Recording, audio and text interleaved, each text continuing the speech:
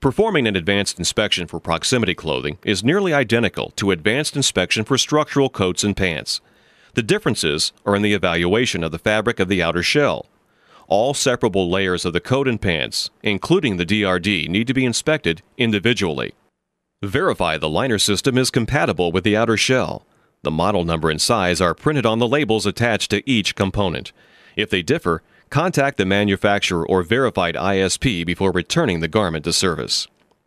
Now, test the attachments that hold the liner in place. Make sure all zippers, velcro, and snaps work properly by opening and closing them.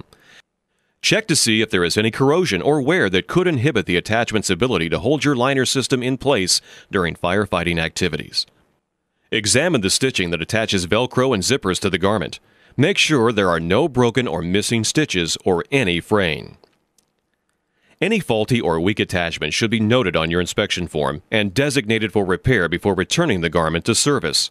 Remove the liner system and the DRD from the coat and the liner system from the pants and set it aside while you inspect the outer shell. Closely examine the entire length of each seam. Look for missing or broken stitches. If you see either, note it on the inspection form. Include the specific location of the missing or broken stitch. Check each seam's integrity. Do this by pulling on the seams in a way comparable to the stress you might put on a seam when wearing the garment.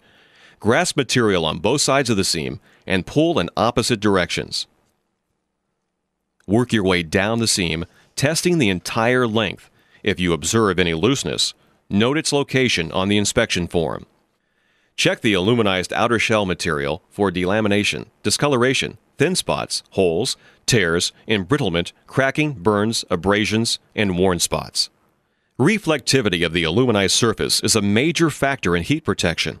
If the reflective quality is dull, or if the aluminized surface is abraded or cracked to the degree where the bare fabric is exposed, the aluminized outer shell should be repaired or replaced. Discoloration is a sign of overexposure to light or heat. Embrittlement, cracking, or burns on the outer shell are also signs that other layers may be worn or damaged and must be thoroughly inspected. Document any damage you have discovered on your inspection form and do not return the garment to service until it has been repaired. Examine the DRD and liner systems of proximity coats and pants exactly as you do structural turnout gear.